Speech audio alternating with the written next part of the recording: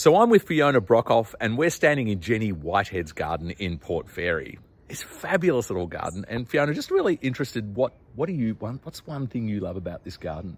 Well, there is more than one thing. It's so many things. It's charming. The scale is perfectly matched to its site and the house.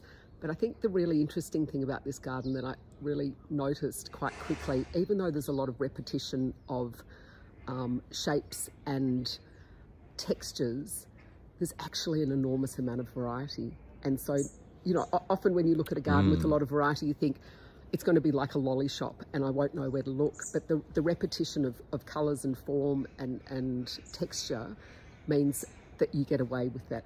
Absolutely. With that variety, I think. There is a unity that overlays that diversity and it just works so well, doesn't it? Yeah. And so these are the kind of principles we're going to be talking about on Saturday with Fiona, actually amongst 6 other speakers on Saturday for our next symposium. So click the link for more information. We'll look forward to seeing you there.